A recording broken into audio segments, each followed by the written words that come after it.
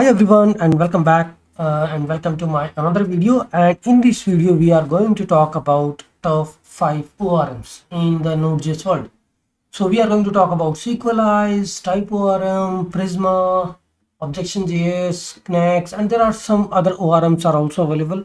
I mean, these are not the top 5. If I talk about, there is a Miko ORM, Objection.js, Waterline and all, right?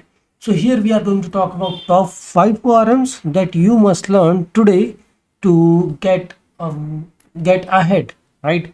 So I will talk about the first, which is Sequelize, and then we have TypeORM. I mean, these are like my favorites also. Prisma, and I use Knex on the 4th number, but there are other ORMs also which you can use, which is Objection.js, Miko ORM, and many others, right? But when it comes to the popularity and all, I will go with the popularity first because this Sequelize came first, right? So if you look into the support and all, Sequelize has a good support, and it is also widely popular among Node.js developers who are like beginners or trying to learn Node.js with the ORM world, right? So it has like a good number of releases, and then next come is the TypeORM, but I'm still using TypeORM in my most of the projects. So I will also talk about this is Sequelize. From the logo you may be able to identify this is how we do Sequelize with the Node.js. This is TypeORM. Okay, this is how we do a simple TypeORM, like where you define the TypeORM entities, migrations, relationships and all. This is a Prisma, where you define a Prisma schema and get started with that, right? Prisma schema, and then you Prisma generate, Prisma migrate. It's really lovely when it comes to the migration. Objection.js, it's like somewhat same as what I find in Knex. Knex is also a query builder, and here also we are defining the models and then writing the queries. And the Knex is already a SQL query builder. It's more like a query builder, but I find really nice. I mean, I have used it in my production projects and it works fine until unless you are not doing extra complex things, and it provides a SQL support also nicely, so you can write nice number of queries while doing it.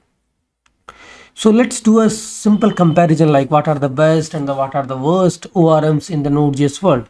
So we see all these ORMs: Sequelize, TypeORM, Prisma, Miko ORM, Waterline, and many more, because there are more library which I'm not wanted to cover.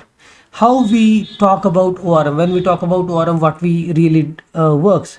ORM framework is for what? Simplifying the process, simplifying the interaction with the database, because these are the library, so that we don't need to write a joins, we don't need to write a plain SQL queries while interfacing with the database. They provide object class wrappers which we can use to interface with the database.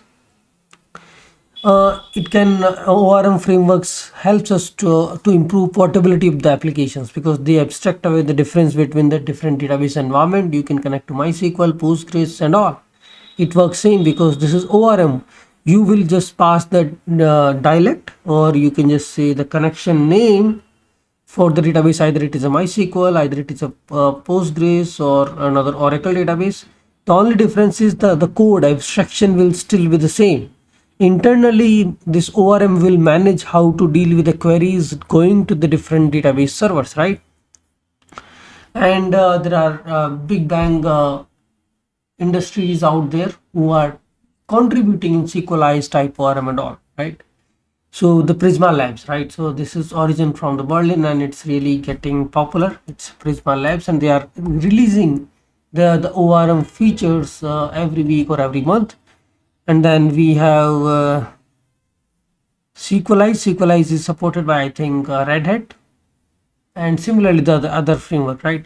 So Sequelize, what are the advantages of Sequelize? It works very well with Express, and it came first, right? I know Sequelize since last maybe 6-7 years.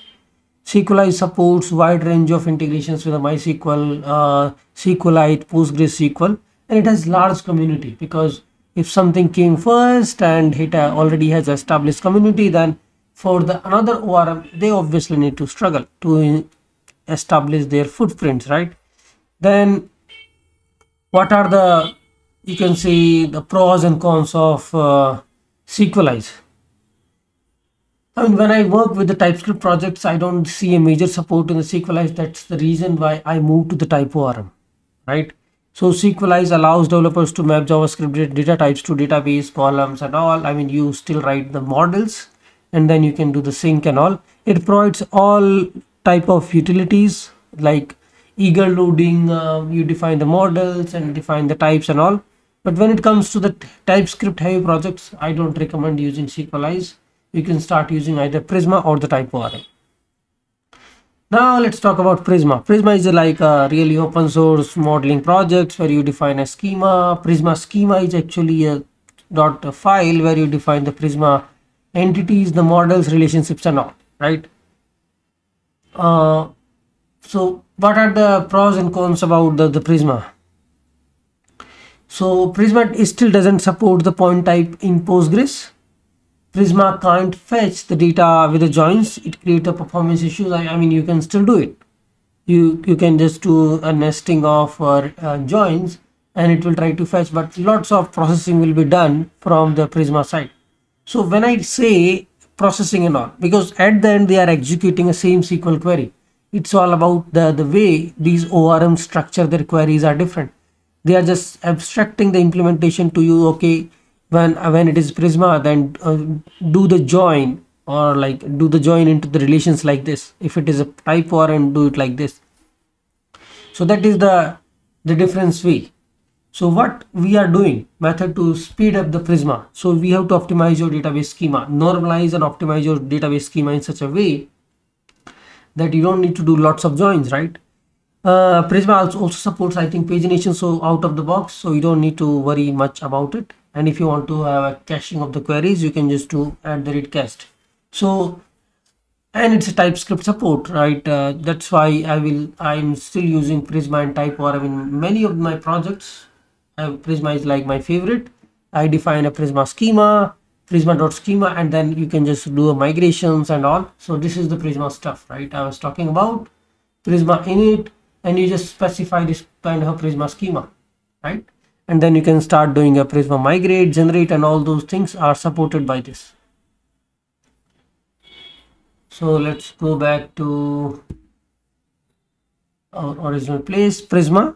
So Prisma is really good, and it is being supported by the future latest startups, right? DigitalOcean, Airbnb, GitLab, and all are using it. Then we have TypeORM. So TypeORM is, I see one issue with the TypeORM is on the GitHub. They have lots of issues, and I don't know, like, are they being supported properly or not? TypeORM is still slower when it comes to the other ORMs. It is creating large data sets because it's all about type and data. So it is all moves with the classes and objects, and you end up creating lots of boilerplate abstraction for interfacing with the database. It is providing a really very powerful query builder because it is creating those entity relationships with you, right? It has a very good documentation, which I will say, because if you see the TypeORM, you can find, okay, how to define the entities, relationships, one-to-one, one-to-many, many-to-many, how to define the eager fetch or lazy fetch, how to use a simple query builder. I mean, working with the TypeORM, I am using TypeORM from 4 to 5 years, and it really works fine until unless you don't end up in some complex transaction issues or something, right? So TypeORM is, I will recommend you to use it always. Then we talk about Next. Next is like a query builder, but it does most of the things you need. It's not a big bang ORM where you are actually creating the entities and defining the relationships and all. It's all about, you can just define the relationships, okay, primary key, foreign key in your migrations, and then you start fetching the data using simple next query. So it doesn't okay, how can I change the color? This mode doesn't look good. Okay, white is still fine. So if you see migrations, this is how you write your simple migrations, and it provides a query builder. Let's say I wanted to fetch the data. Then what I will do is simply next select from the books, right?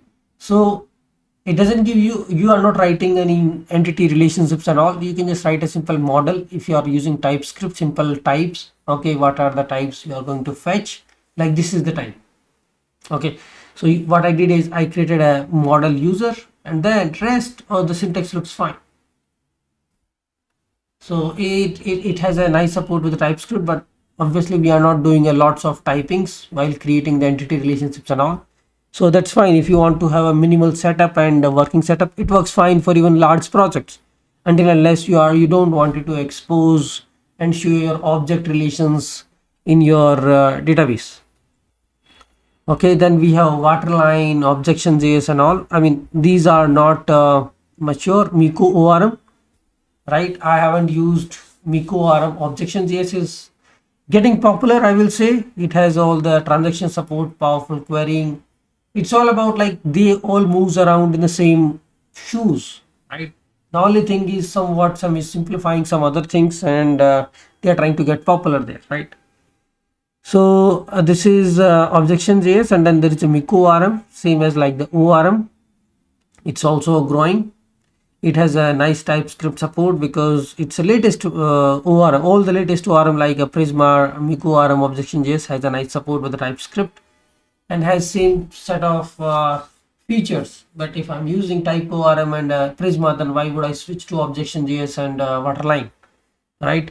So all the ORMs are like same. It's only about who is backed by the ORM, who is working on the support and issues. So I will say Prisma Labs is actively there on working on the Prisma ORM. Sequelize is well established, so you can stick to Sequelize if you're already using. Otherwise, use TypeORM and Prisma Labs, Prisma ORM. And for the lightweight, you can use Nex, right? So this is Prisma. You can just go and explore the documentation. It's really nice. Prisma and TypeORM always will work. You can just use TypeORM 3.x, start using it. So it's little different and there are some breaking changes. But once you start using it, you will understand and you will really like it, I will say.